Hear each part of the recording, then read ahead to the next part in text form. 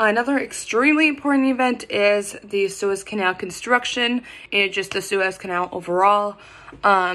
So basically, the Suez Canal was in construction between the years of 1859 and 1869, which means that it took roughly 10 years to complete the building of it.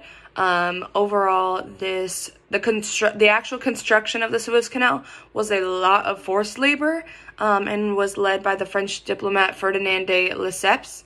It was built in Egypt, which basically was across the border from the Middle East, because it was in the Mediterranean Sea.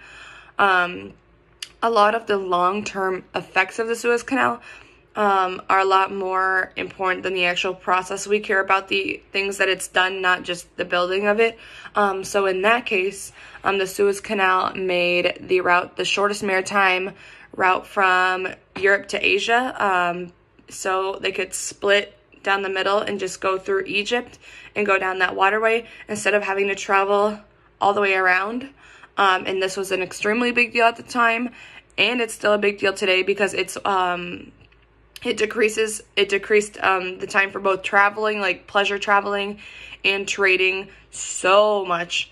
And basically an important aspect of this when it was first built was that whoever had control of the canal at the time basically had an advantage over other countries because they were able to import more and tax more, and it basically gave them a lot of extra political and economic power. For example, the British took over the canal at one point, so obviously they had a bigger impact during that time.